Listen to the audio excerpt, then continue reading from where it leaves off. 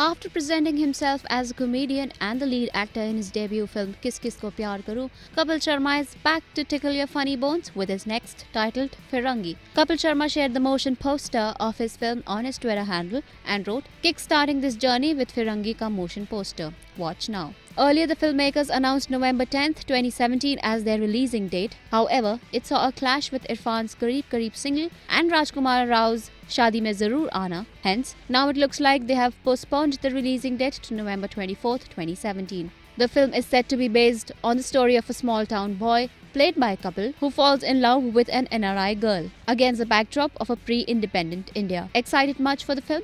Let us know.